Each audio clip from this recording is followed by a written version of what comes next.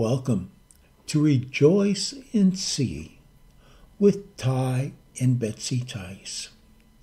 Our podcast during this Thanksgiving week is one that I believe will be very applicable for each and every one of you. It's trusting the Lord at the darkest times in your life. The scripture is Proverbs 3:5-10. Trust in the Lord with all your heart, and lean not on your own understanding. In all your ways acknowledge him, and he shall direct your paths. Do not be wise in your own eyes. Fear the Lord and depart from evil. It will be health to your flesh and strength to your bones. Honor the Lord with your possessions and with the first fruits of all your increase. So your barns will be filled with plenty, and your vats will overflow with new wine. Trust in the Lord with all your heart. The word trust as a verb, an action or an activity, means to have confidence, to place security, to confide with safety, to cling or hold fast, to take refuge or shelter. Trusting God in our darkest hours, God calls us in His Word God tells us in His Word that we can trust Him. Romans 8:31, if God is for you, who can be against us? Romans 8:37, no, in all these things we are more than conquerors through him who loved us. John 10:27, my sheep listen to my voice. I know them, and they follow me. I give them eternal life, and they shall never perish. No one can snatch them out of my hand. 2 Peter 1. His divine power has given us everything we need for life and godliness through our knowledge of him who called us by his own glory and goodness. Through these he has given us his very great and precious promises, so that through them we may participate in the divine nature and escape the corruption in the world caused by evil desires. I just want to say at this point in time, don't we want to escape some of the evil that's going on today? Well, God tells us we can, and it's through his promise. 1 John 4, the one who is in you is greater than the one who's in the world. 1 John 5, for everyone born of God overcomes the world. This is the victory that has overcome the world, even our faith.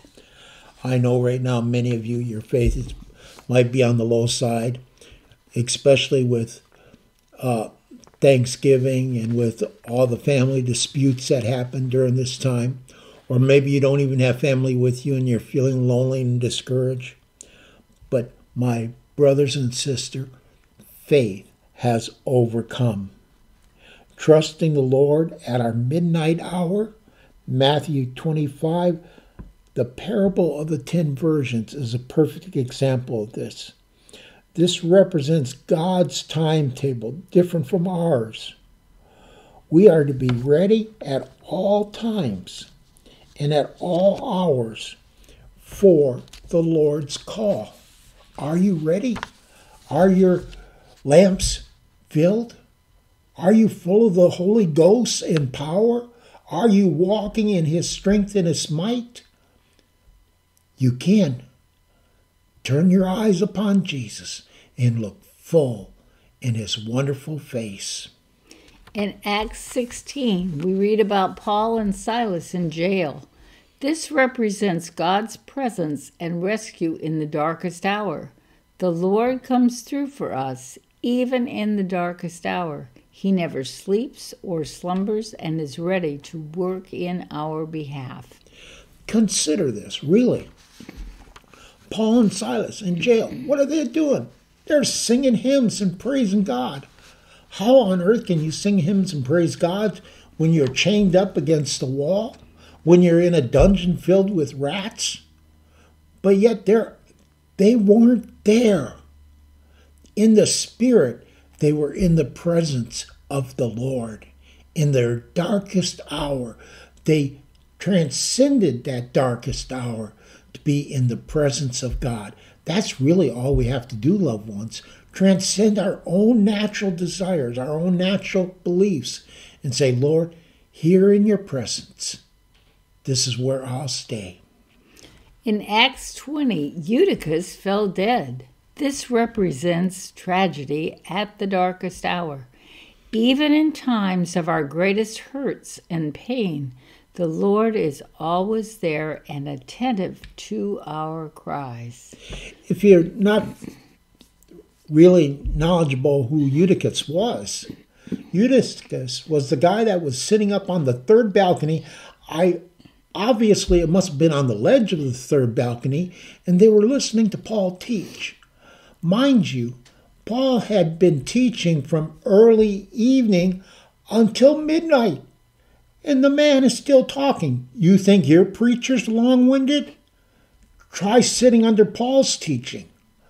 Well, this man was so weary that slumber overtook him, and he literally fell out of the third balcony to his death. Paul gets up, stops his teaching for a moment, walks over to Eutychus, falls upon him, and says, he's not dead. And like a preacher today would probably say, in the name of Jesus, you're not dead. And he got up. The men lifted Eutychus up. He was fine. What did Paul do? The scripture tells us that he literally preached until 5 a.m. in the morning. 5 more hours. Now, there is a long-winded preacher. Revelation 1. When Christ comes on the scene, his presence is bright as the sun. Even though something may look like a midnight event, the Lord's presence will give illumination, direction, and comfort. Hallelujah, hallelujah. Isaiah 41, 10 through 13. Trust in the Lord always. So do not fear, for I am with you. Do not be dismayed, for I am your God. I will strengthen you and help you. I will uphold you with my righteous right hand. All who rage against you will surely be ashamed and disgraced. Those who oppose you will be as nothing and perish. Though you search for your enemies, you will not find them. Those who wage war against you will be as nothing at all. For I am the Lord your God, who takes hold of your right hand and says to you, do not fear, I will help you. Lord, today, as we close this podcast, let us not fear, for Lord, you've already taken care of our enemies. You've already admonished us to keep our eyes onto you, to hold your right hand, and to not let go. Lord Jesus, that is our prayer today. Hold on to us as we hold on to you. Brothers and sisters, in the name of Jesus, walk in the Spirit and not in the flesh.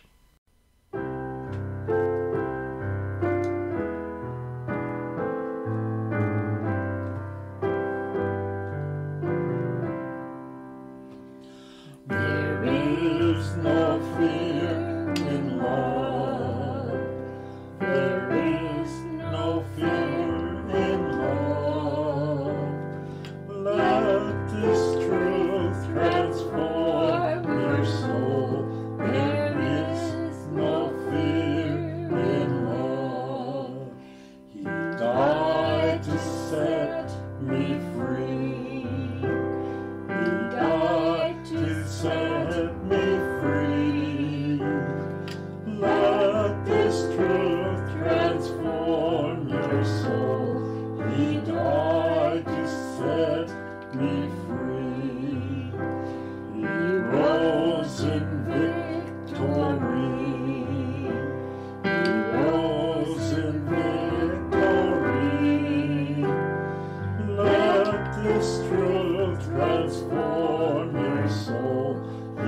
rose in victory.